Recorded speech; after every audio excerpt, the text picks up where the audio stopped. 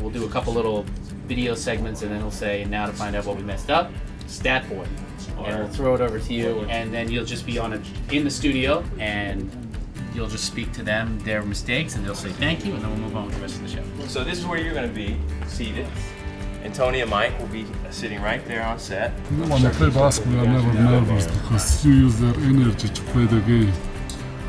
So you are right there. You are in the control. When you don't control, you get nervous.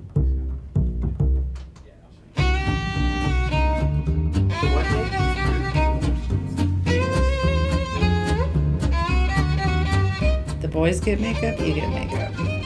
Wow. Keep doing, keep doing.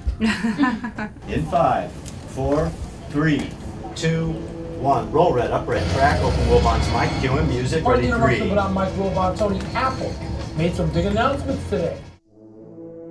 Tony would say, time to find out what we messed up. And you'd say, Mike, you asked how old Eli Manning is? He is 33, and Peyton is 38. Does that work for you? Mike, you ask how old Eli Manning is. He's 33, and Peyton is 38. So this is what they call the big finish. So they'll do happy 29th birthday J.R. Smith, happy anniversary to Chip Kelly, happy trails to Donald Trump, John Jovi. Toss the airs and emissions. That's you. If you want, you can, you'll look here. Like this? Yeah. Oh, okay. It's great. I already know the lines. There you go. George, you look good in makeup, my man. Oh, you too. Look at you.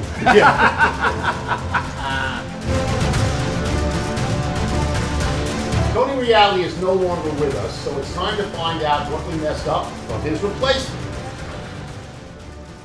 Mike, you ask how old is Eli Manning is. He's 33, and Peyton is 38.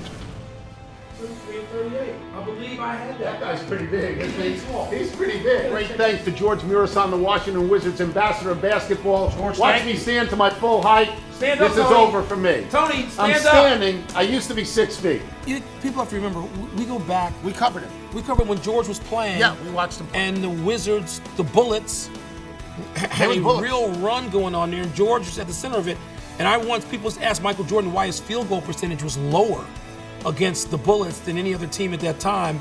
And he said, hey, Gheorghe Muresan, you knuckleheads, it's Gheorghe Muresan, because he clogged the lane. He made it difficult for Michael Jordan, so he made it difficult for the rest of the Bulls.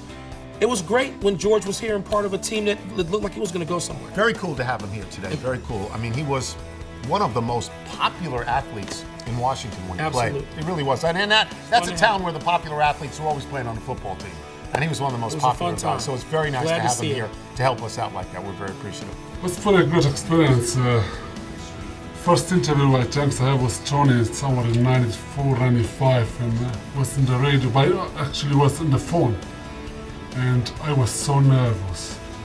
I was the most nervous I ever was when I had that interview, because in that time I was listening to Tony a lot more than I think he was ever shown on the radio in that time.